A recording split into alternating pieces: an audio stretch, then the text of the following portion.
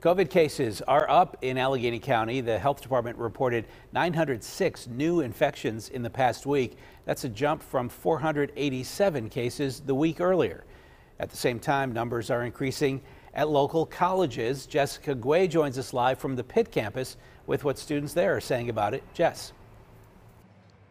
Good evening, Ken. Yeah, ever since masks became optional on Pitt and CMU campuses a few weeks ago, their COVID cases have gone up. Students tell me they're not too worried as of now. Pitt says that their cases remain mild and low in number. It's been so nice not having masks in classes, and it does feel like it's getting back to normal, and you just want it to get there to the finish line. Just when local college students started getting used to the normalcy, the COVID-19 transmission level has risen to substantial in Allegheny County, according to the CDC. The county health department just reported cases nearly doubled to 906 since last week. I've gotten a little bit concerned. At the University of Pittsburgh, 68 students tested positive for the week ending April 12th. That's up from 21 cases 2 weeks ago. I know a couple of friends of mine have started testing positive again. That being said, I'm not as nearly as worried about it as I was when the spike happened last semester. Pitt's COVID Medical Response Office says while this is not a clinically significant increase for the Pittsburgh campus, we continue to keep a close eye.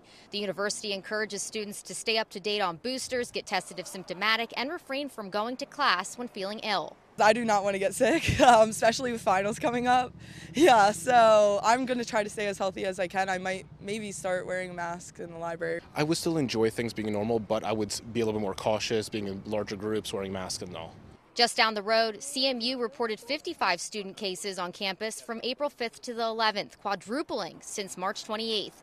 Knowing things could be and have been much worse, students are sharing similar hopes right now.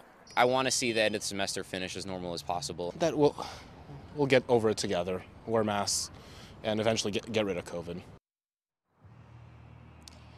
CDC data shows Allegheny County is currently in the low category for its indoor masking suggestions. Live in Oakland, Jessica Guay, KDKA News.